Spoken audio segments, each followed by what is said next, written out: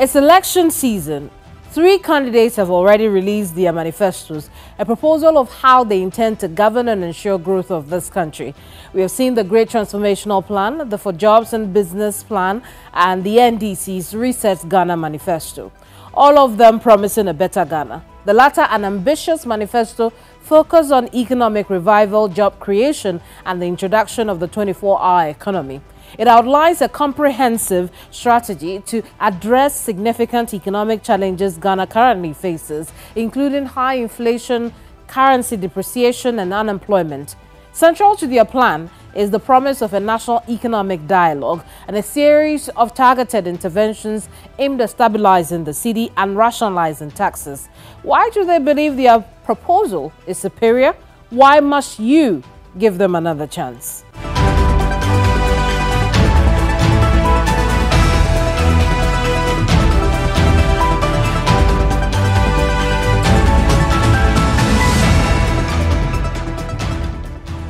Today, I am joined by a former Minister of Finance to delve into these economic strategies. We will discuss the feasibility of the NDC's proposed measures, how they plan to fund and implement these initiatives, and what this could mean for Ghana's economic future. I am Kemini Amano, and today on Hot Issues, I sit with Seth Terkper.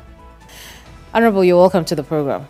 Thank you very much. The difficulty the NDC will meet, should it win the December 7th election, is it's costing the country 761 billion cedis. That is what the Finance Minister says our current debt stock is.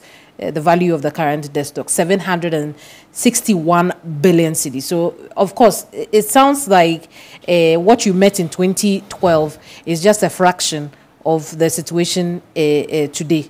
So, what in your proposal, what in your manifesto are the proposals to deal with the current situation at hand?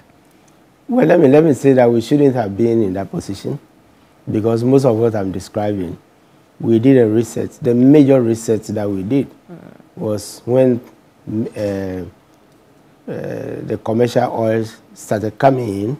We decided that, look, let's use oil in a different way. From what we had done with gold, with cocoa, and, diamond, bauxite. So we passed a law, if I may just summarize it, we passed a law that says that what are our main headaches, right? The main headache is debt. We had just come out of HIPIC, right? So we said it's because we were not paying our debt regularly. That's why we went, HIPIC. And luckily for us, our debt was forgiven. Today it's suspended. That's a warning. For us, you may not be third time lucky. So we set up the sinking fund so that if you are going to borrow and be on the market, and borrowing is not necessarily a bad word if you can manage it. It's like a household. You borrow to take your kids to school. You borrow to buy furniture when you start life. You borrow to buy TV. You borrow to buy what is domestic consumable or capital goods. And then if you are doing well, you take a mortgage too. These days, the mortgage is available. Those days, you borrow to buy blocks. You buy this. And at a point, you buy cement roofing sheets. Sometimes they say you build your house in a room. Right? Yeah. So if you take a mortgage, that's because your salary may not be enough for you to build immediately.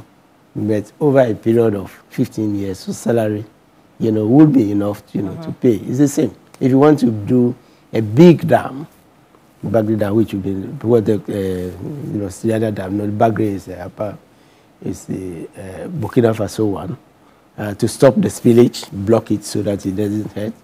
If you want to do big projects, for many years we couldn't expand Terminal 1 and 2. We managed to refurbish Terminal 2 and then put up Terminal 3. All those things, even if you have the capability. Borrowing means that you accelerate the construction, and then you pay the loan over time. So again, I'll give you another example. If you come into office, you're going to be inheriting that. Yeah, but we're bringing back the sinking fund. Because the solution for not going HIPIC again was a debt repayment fund. Okay. Which was coming out of, the oil revenues, which was new to the economy.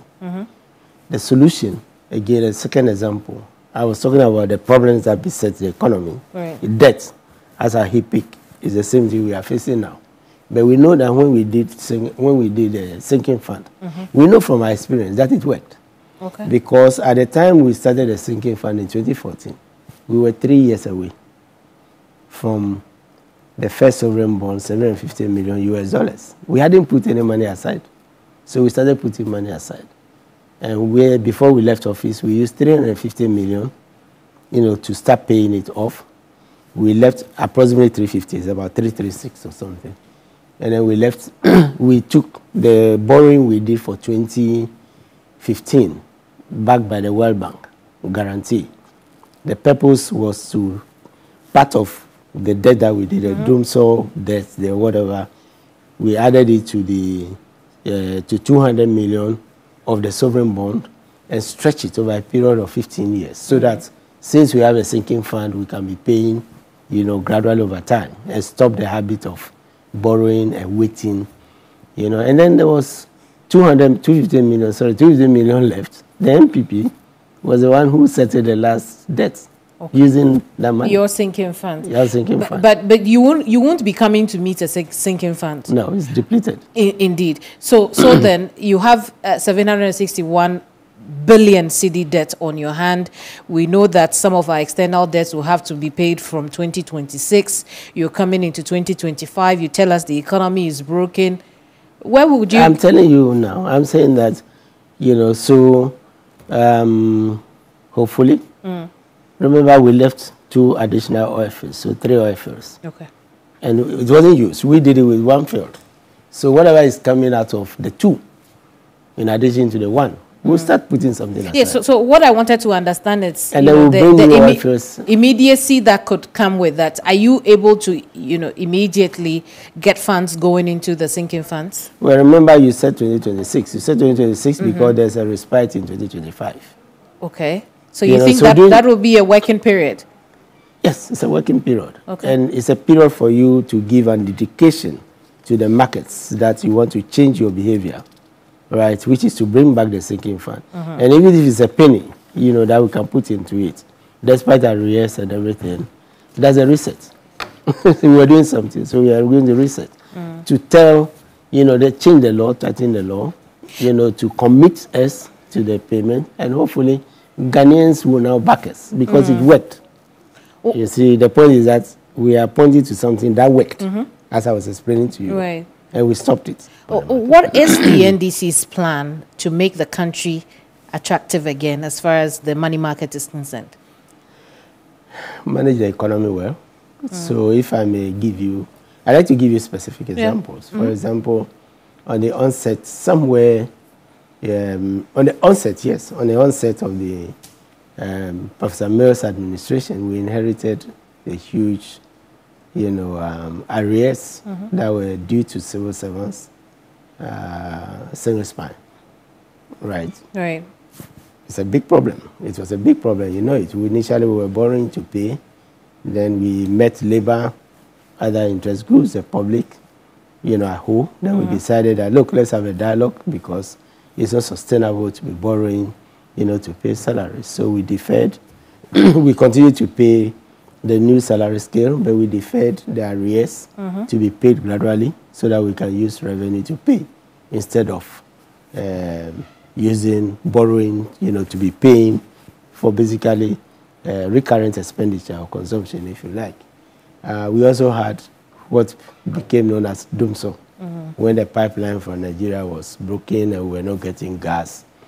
VRA was borrowing, to supply, to buy crude so that they could generate the power. It was unsustainable.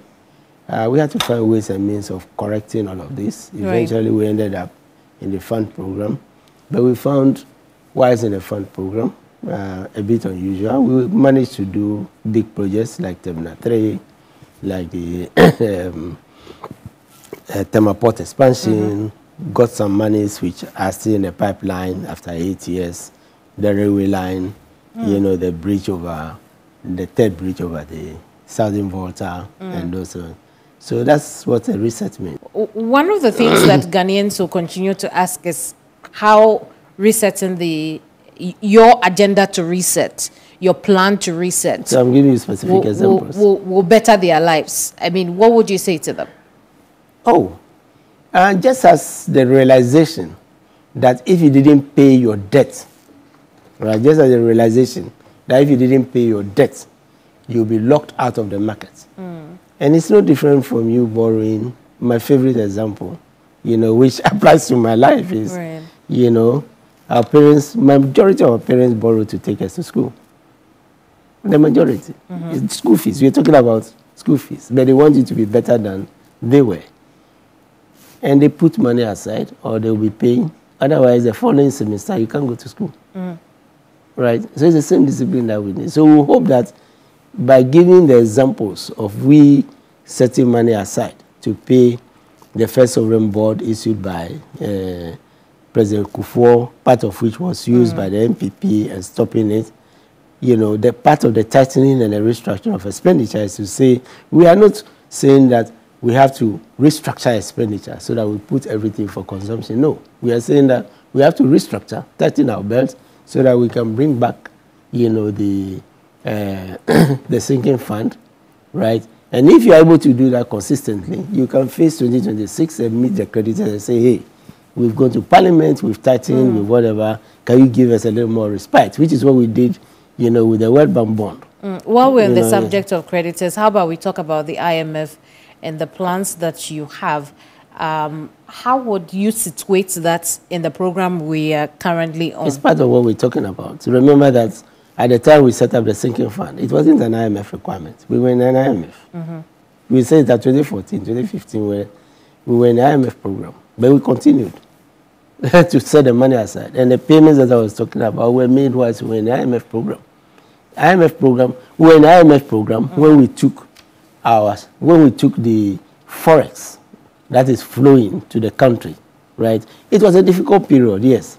But we took part of that again, another scheme, put it aside to use it to guarantee instead of the taxpayer, right? And that's the money that built Terminal 3.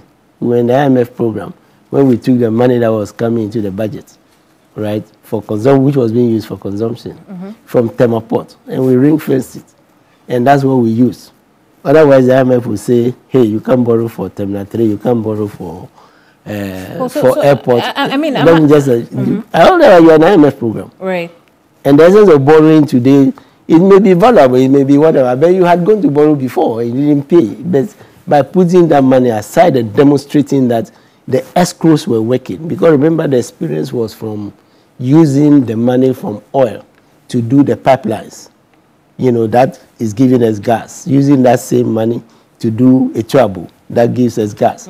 So we had a record to point to that, yeah, we're an IMF program, but we've been putting money aside. So being an IMF program, as President Mama... Yeah, but what I'm pointing to is that this time you are not the one in the IMF program. But we are going to inherit it, God willing. Yes, I understand. Yes. But you are not the one in the program at the moment. So there was no pointing to A, B, or C that you could do. You're coming in with a high debt stock. The IMF is already trying to squeeze you to ensure that your expenditure is low and you're able to mobilize revenue. And so your plan, which will also need money by itself, how would that be situated in the bid or the program's agenda to also ensure that you don't overspend?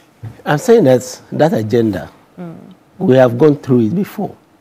We were in an IMF program. But is it the same? Oh, it's basically the structures are the same. For example, what is the IMF saying? The IMF is saying that, you need to raise revenue, right? You need to improve your revenue generation, right?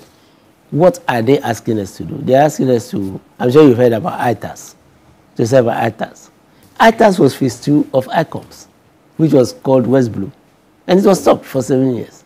So we have the experience of doing the customs end. So we'll quickly go to the World Bank, which were the main financiers, take a soft loan, and that was what will stabilize the domestic revenue mobilization.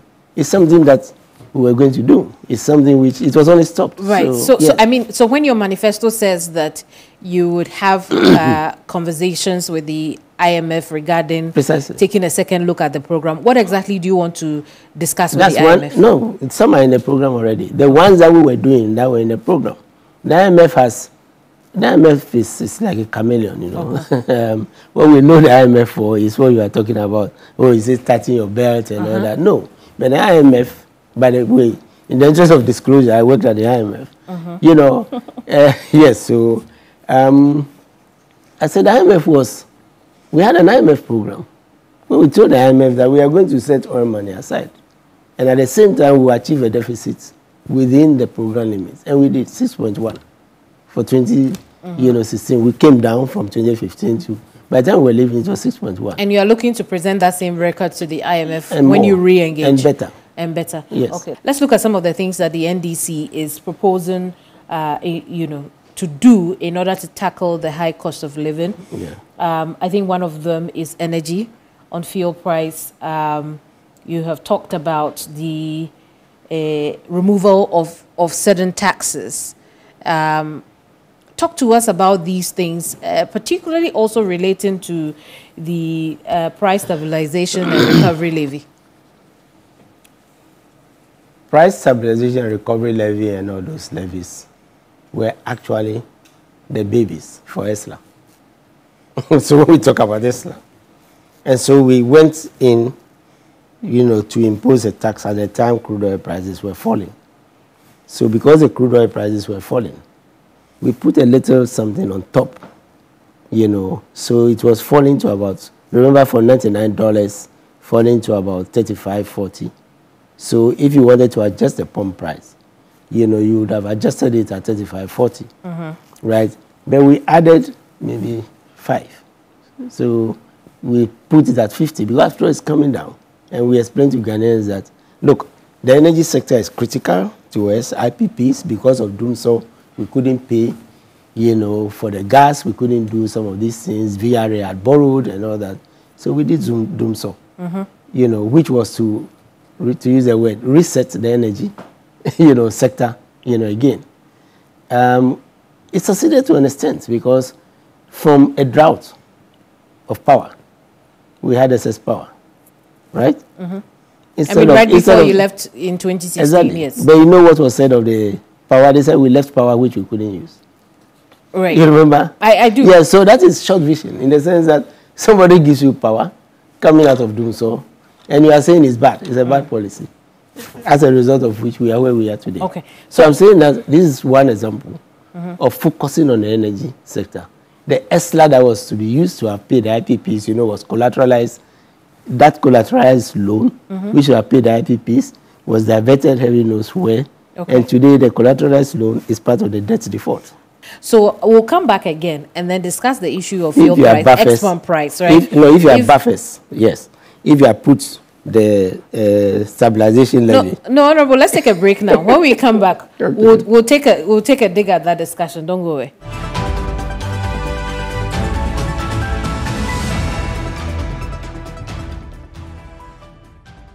Welcome back. Today I'm sitting with former Finance Minister Seth Terkper. Thank you so much for your patience and talking to us. Welcome. But we've been talking about the fuel price, and you know, I need a bit more information on that. The ex-pump price, the price build-up, we know has a lot of taxes. You're saying that, well, you will apply the PSRL, also create buffers in the economy so that, you know... That was the purpose of the PSR. Yes, indeed. Yes, that was the purpose anyway. Right, so I'm saying that even if, and I want you to, you know, address directly what you will do to ensure that fuel is cheaper for the Ghanaian people. Because even if we apply to this, we know that it won't be as cheap as we want it, would it? It won't be, but it won't be as worse as it would have been. It may not be as best as we would wish, but it will also not be as worse as it would have been. Why can't we take some of the other taxes and margins off? Yeah, the only way you can take those ones, yes, of course, we said we are going to take some of them off. COVID is over. Yes. So why do you continue to have COVID? COVID is it's small. No, they are important. Let me tell you why, you know, and then I can come back to this. They are important because we used to have 2 levies, which had very specific purposes. We called it Fiscal Stabilization Levy or National Stabilization Levy. What's in the name, right? We all agreed.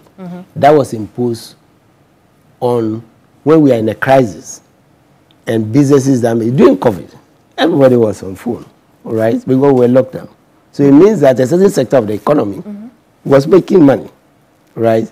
So we say those that are making money during that period, and they are making profit, not just because, you know, pay 5% of your profit to help us get out of it.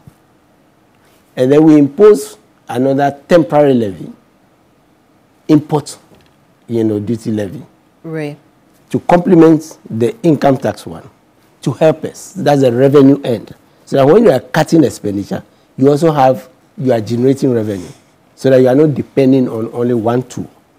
This is something that has been done from Rolling Stone.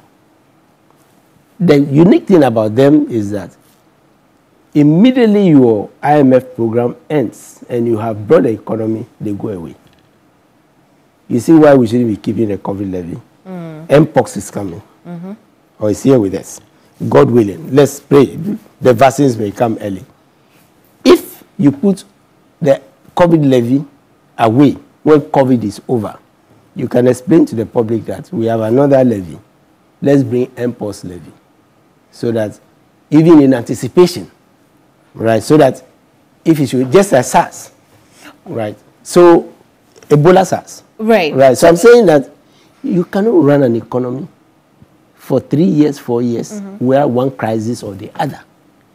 Just as you cannot have your baby, you know, no coughing, sneezing, or whatever. So I mean, yes. at this point, I take it. So I'm saying that the buffers are the important solution. And what I'm trying to demonstrate is that we applied them, and it worked.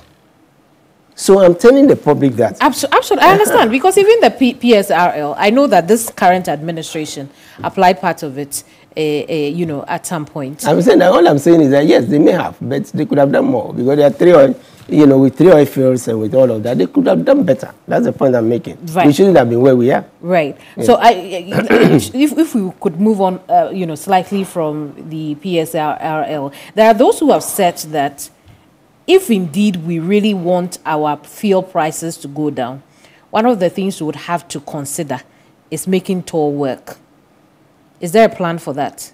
Yes. Before we left, there was a plan. And that, you know, remember, at a point in time, President Mahama put bus and toll under one management.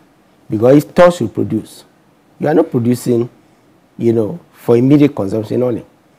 You are producing, just as what I said, buying the external stock.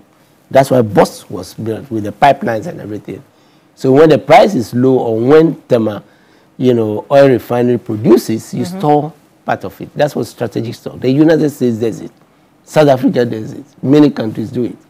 So in a period when prices go up, or there's fighting in the Middle East or whatever, at least you have some strategic stock, which you can rely on. Okay, but and the funding and the money for that is the, you know, PRSL, which we spoke about. Are we not a net importer of crude? Whatever it is, you are going to consume crude. Right. So what I'm trying to explain is we were gross.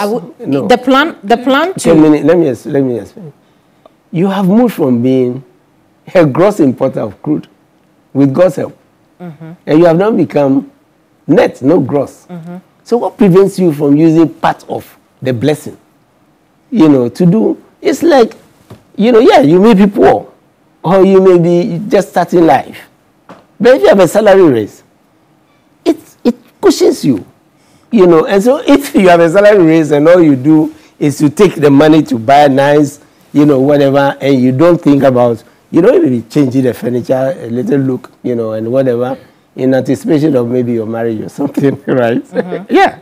Right. So the same principle applies. I mean, but what I was headed at is that I remember that during your time in office, when conversations about toll came up, we were told that the oil we have could not be refined at all. And that is why the situation was the way it was. Today we have a private refinery. We also adjacent toll, really. When you tell me that you had a plan before, why are we exchanging gold for the no, hang on. We'll talk about gold for oil, right? We'll talk about gold for oil. But right now, I want to understand what the plan is really to ensure that we don't have to ship our crude outside before it comes to toll. Yes, there was a plan actually just as has been done. Let's say this private one, but that's what I was saying, that at the point the management of Tor and Boss were put together in anticipation of a rehabilitation with a private partner to come and fix, yes. And I'm saying that part of our experience is that whilst we were gross importer, now we are a net importer. So if we are going to move gradually to a net exporter, then you must learn to also use part of that crude and imported, crude. After all, crude is cheap in Nigeria, next door. So what prevents you from filling your tanks and things so that you can process and have a storage? So that in the event of, all those crises, you can fall on it. So I'm saying that's why we had the twin policy. So is this plan still on the table? It's on the table. Okay, fantastic. I want us to look at electricity now. We've been tackling high tariff as against, the retailer's bid to ensure that it's able to pay its bid. What is the NDC's plan for the Ghanaian people when it comes to electricity tariff? Hopefully we can bring back. We had a plan. Bring the gas, onshore. Right, set up what we call the waterfall. The waterfall is not a new word, right? Set up the waterfall, and that's MCC who has gone. They were to provide the financing for ECG, right? For prepaid meters, for better management of the downstream, because the downstream ability to collect, right, means that you will be unable to pay the upstream guy, okay? So the idea was, with the MCC facility, the downstream will be restructured, including private sector participation. That's why we are the PSP, private sector participation.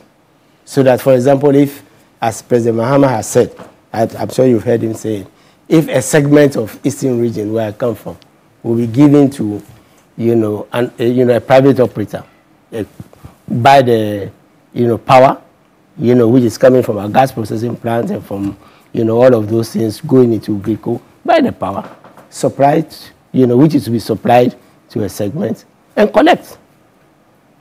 Right? And that's where the prepaid meters idea came. So this is also going to cost you money to do? Yes, everything costs money. Okay, I understand. Yes. Just put a pen in it. But I'm saying that we started implementing it. So if you're asking the question, the real question is, why was it stopped? Why was all this program that was backed by the World Bank, program that was backed by MCC, the benefits of MCC, we all know the highway. I mean, do you know why it was stopped? Otherwise, we would have to wait for the current administration to answer that. Or maybe after the manifesto, when you have their rep sitting here, you perhaps can ask him, we could do that. Yes. But we all know why MCC left. In the electricity subsector, you will be facing, a debt stock of its own. The IPPs on one hand. At this point, we can't even keep a tab on how much is owed now, because personally I have lost count. What do you intend to do about the debts in that? You see, I always like to tell Ghanaians what we did, which was stopped. So I know it's prolonging the interview a bit, but what did we do? I told you that we had the IPP debt, we had all those debts and whatever. We brought in ESLA. Let your producers Google for you. I know, but you see, that's what I'm asking, because you don't have ESLA now. But why don't we have ESLA? We have ESLA. You are paying for ESLA. We are paying, but is the money there? Yeah, the money but that's the issue. The money is not applied to the sector. We will manage ESLA better. That's it. The point that we were managing ESLA better. But it won't happen immediately. That's what I'm trying to understand. I mean, when or if that is why those who dismantled it. That is why those who said that they had spent, and it was linked to the banking sector crisis. We don't have much time to do. Yes. So I'm saying that ESLA was supposed to pay all the IPPs. There was even a road. But today it's been mortgaged. No, excuse me. It's been mortgaged. So the question, why was it mortgaged? So we'll try and get the mortgage out. Right. Yes. So the point we are making is that we will try and get the mortgage out. But Ghanaians should understand that the problem we are facing, including the ESLA, which was collateralized, should not have happened at all. Because let me give you the numbers. As at 2 years ago, the new report that the Sun is going to come out, nearly 36 billion, I'm saying billion, Ghana cedis, have come in physical cash from ESLA, which me and you are paying. And it's anticipated that by 2026, ESLA will bring in 60 billion Ghana cedis plus. I think 66 billion or so. If all the challenges we had and the borrowing and everything cost us 25 billion, 30 billion, why didn't we use that money to pay the IPPs? Why is it that today the IPPs who were to benefit from it, they are being owed? You get my point? Why are they being owed? And why has it become a challenge now and a challenge for the next administration? And I'm saying that when we were getting the ESLA revenue, which they said was a nuisance tax, we started to settle VRA debts from doing so. Linked, because VRA is critical for power. The generation, together with, now we also have, the gas. Right, so you see the link. That's why it's important for Ghanaians to understand that we have the wherewithal. There are things we did before, right? And we are not saying the challenge is larger. It has been added, but then challenges are there to be faced. Absolutely. Absolutely. The NPP, on the other hand, says that what it would do for business in order to expand the sector is also that it would reduce commercial consumers to match domestic consumers so that we all pay the same rates. It's a very old policy. It's not a new policy. It's a very old policy. And it is like the banking sector. Do you do a big bank, right, and collapse banks to the detriment of the economy, or do you do a gradualist approach, knowing very well that if you bring down a bank, right, it's not just the owner which will suffer. Your deposit there is likely to also suffer. Is it a sound policy at this time in, for the economy? Well, we would evaluate, because remember, we don't know all the story. If the IMF came, we wouldn't have known all the story. Indeed. So we don't know all the story. But what we know, we have some information. And based on that, we are saying the energy sector is going to be a top priority. I want to talk about revenue mobilization because, as you have said, everything costs money. Yeah. There's nothing that does not cost money. So we have mentioned a few taxes here and there. They already have, things they will be tackling. But generally, how do you plan to raise money for the economy? One, we are going to rationalize the tax regime. You heard President Mama use that word. Why are we going to rationalize the tax regime? Throwback to VAT and Kumi Prekum. Right? Many of the taxes that the VAT replaced are being reintroduced in the name of levies. From betting to all. They are consumption tax. You can just tax them with one tax. You don't have to bring in levy upon levy upon levy, 20 plus, right? I'm saying that we've gone through the period when, and that is because the pillars of our revenue system are four. The pillars of our revenue system are four. One, VAT, which is a tax on consumption.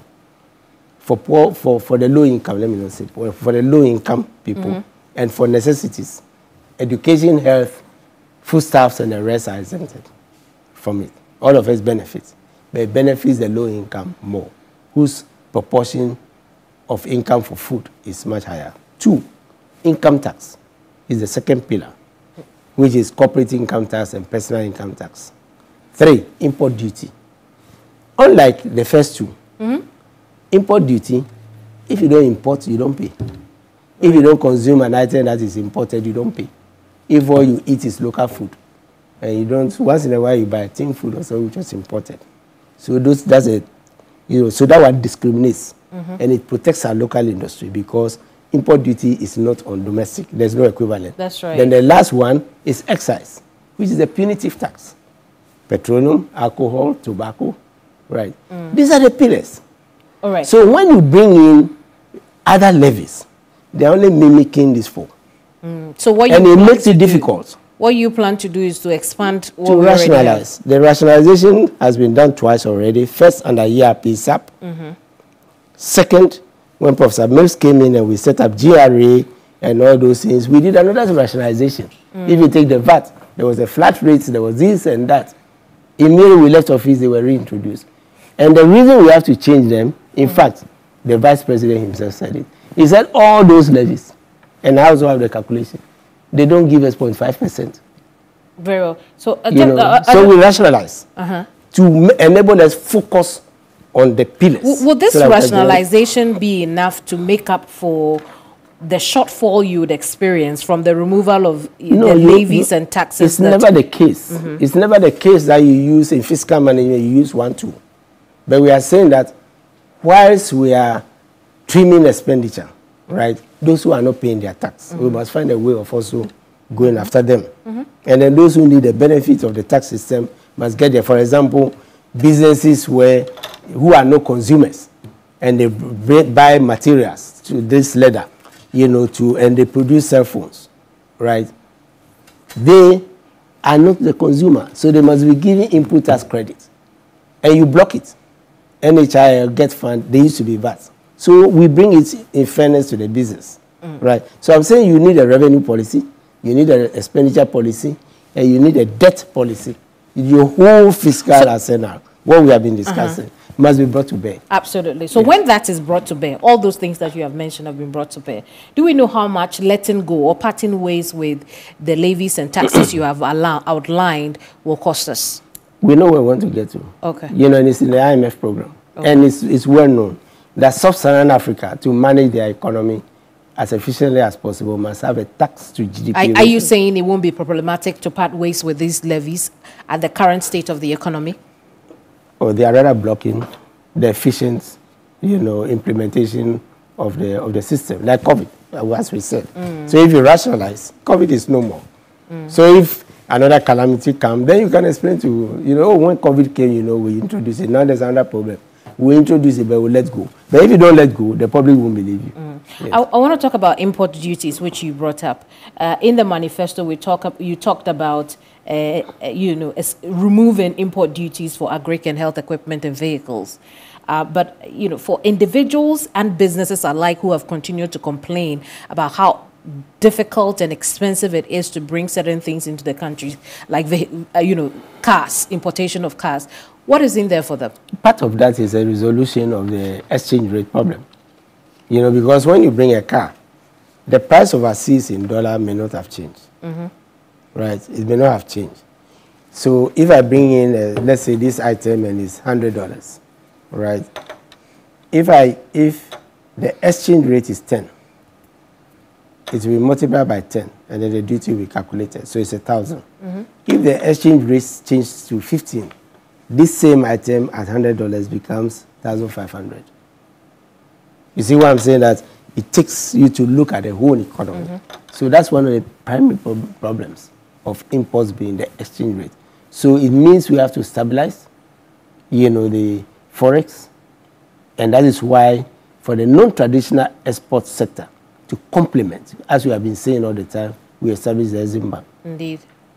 So that it can also bring in, forex to stabilize the economy, to help cocoa, gold, and the rest. Today, cocoa is not even, able to protect. I want to talk about the exchange rate and the cocoa industry you've just brought up when we return. Don't go away. Yeah.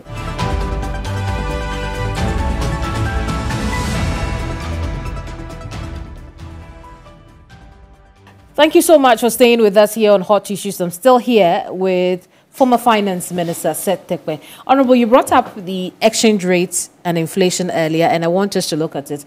One of the things that you said in your manifesto is that you plan to investigate the gold for oil program. Why?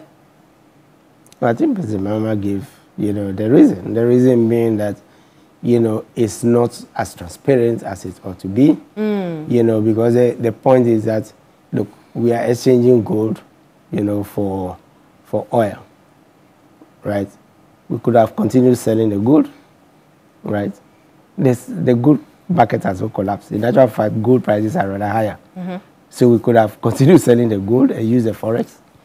But I don't get the impression you want to cancel it. You just want to investigate it.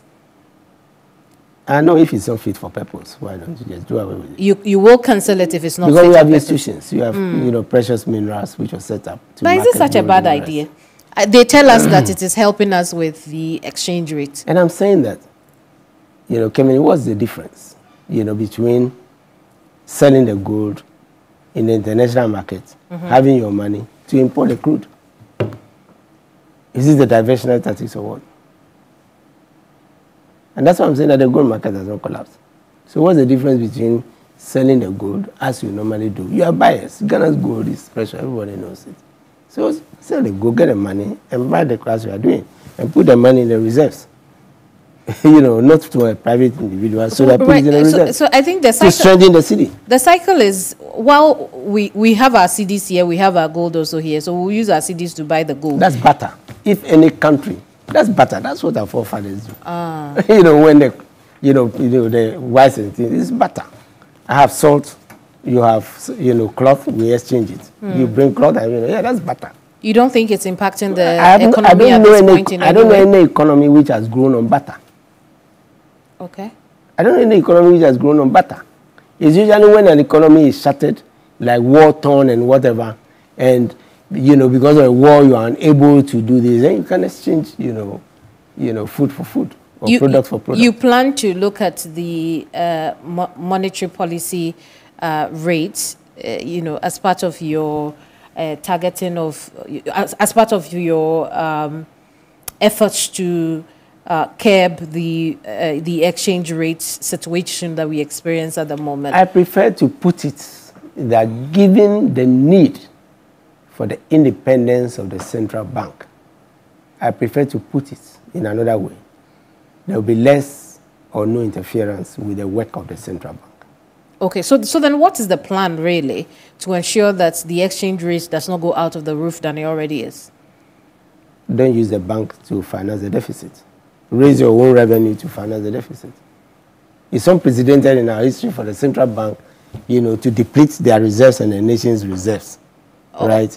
Because, the fiscal, the government cannot raise revenue. Right now, they tell us there is recovery. They say we have 3.1. But the harm has been done already. The harm has been done already when they shouldn't. It's something that shouldn't have happened. Where will you situate the role of the 24-hour economy in the bulk of the conversation we've had today? Where would it sit? It will sit in every sector of the economy. Okay. And we have strategic plans. The budget is based on strategic plans. And so every sector, road sector, should contractors work in the night and stop moving about, caterpillars and things during the day. That is part of their strategy to implement. Okay.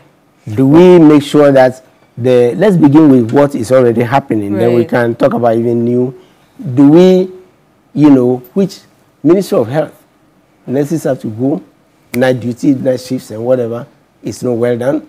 And you can go down, people say that, my village and my town and whatever, there are centers also and other places, right? My own Somalia, where you get to where we used to call it never sleeps or whatever, just fix, the street lights the lights and, so that at least those who harass them in the night steal their things, they run into the bush and all those sort of things. So we assume it is making the economy efficient. So when you ask me how every sector must address itself, yes. So then, people keep asking whether or not the bedrock or framework for a 24-hour economy already exists or we are building from scratch. They do exist. It's the Ms. Mahama and going back, in fairness, to the Rawlings administration that, produced a strategic planning framework. And that is what NDPC does. So you incorporate, the idea is to make the sectors efficient. You incorporate the idea into your medium-term plan, into your strategic plan for the ministries and everything, and let every ministry respond, with this version, yes. Indeed. I apologize, I'm rushing you through this. No, it's okay. There used to be a time, for example, when, I remember very well, I believe during across from Achampon to the, when things were very, cargo used to move in the night because there were so much accidents and the rest, right? But make it, position the police and things to make sure that there's no highway robbery, patrolling, and the rest. So you see two sectors brought together to make... I want us to quickly touch on the banking sector crisis, then we'll look at the cocoa industry.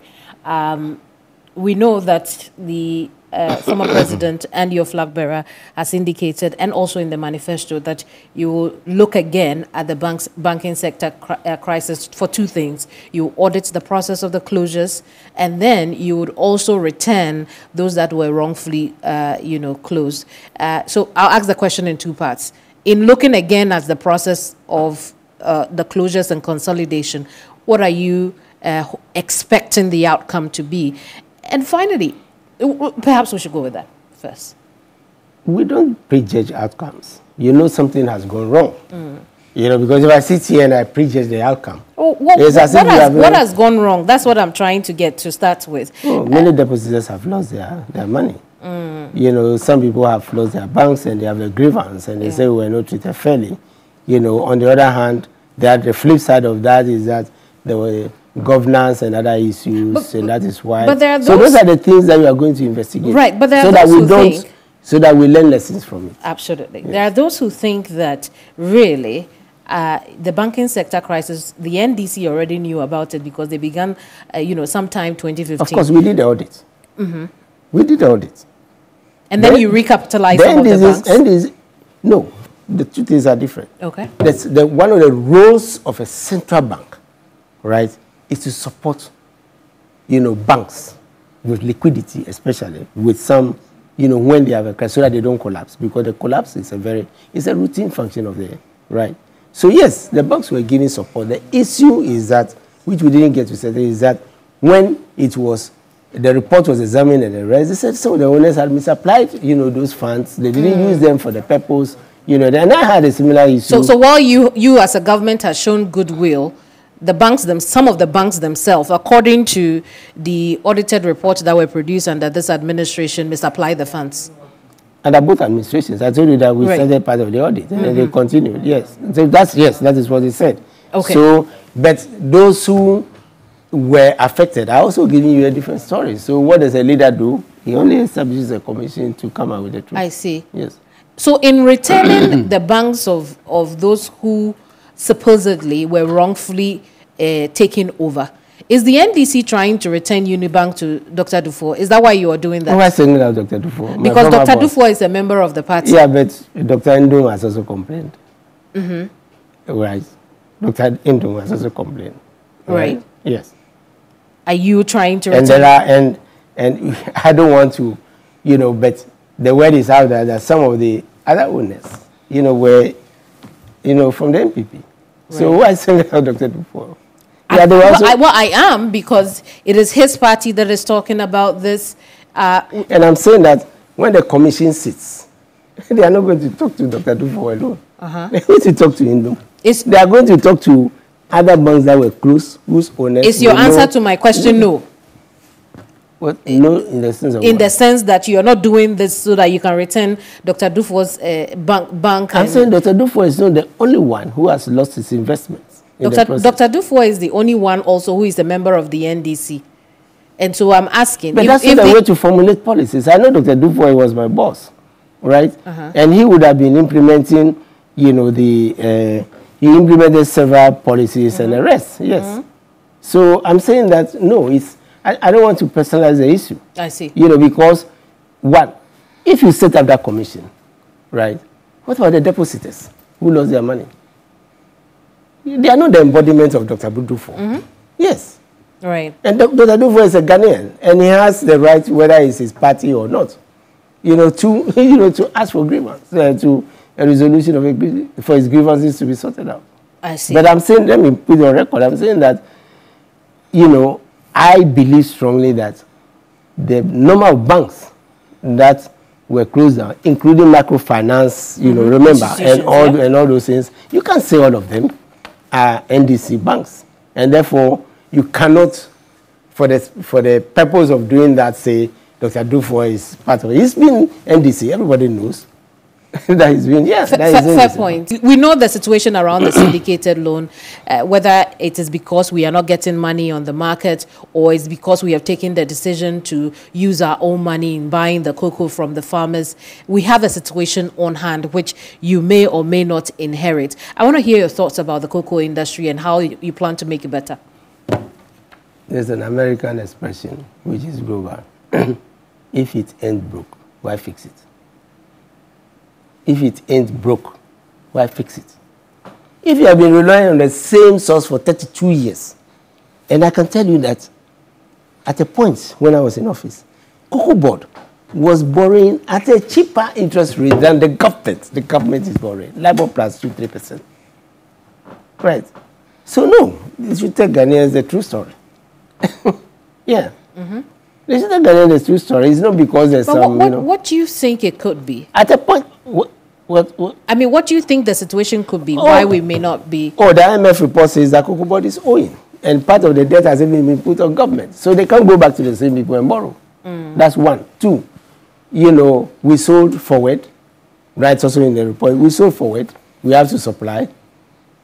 And instead of 900 and a million that is hit, we'll be lucky to get 600,000 due to Dumso. Sorry, I said Dumso. Due to Galamsey and other things, which has devastated the farms. We don't have time. I would have showed you the picture. I went to my grandfather's cocoa farm, and it's all gone. I see. Because of Galamsey? Yes. In fact, the pond where I used to, fetch water, swim, learn to swim and all those sort of things. I don't swim anyway. Right. The river that was flowing, you could see the pebbles in those days and narrate. Right. Today it's milky. They were ponds. I see. It's not even flowing. They were turning into about 4 or 5 ponds. I see. Yes. And so I'm saying that the problem with the cocoa sector, it's not a question of strategy. Some big strategy about, we having found a very good way, a better way of borrowing. If you have a better way of borrowing, why is the government continue to rely on only treasury bills? Why don't we go to that market, so that we can use the same market to finance, the government? Thank you so much for sitting with us today. You're welcome. Seth Terkper is former finance minister. We have been talking about the economy and the plans the NDC has for this country. This is Hot Issues. I'm Kemini Amana. I'll see you same time next week. Bye-bye.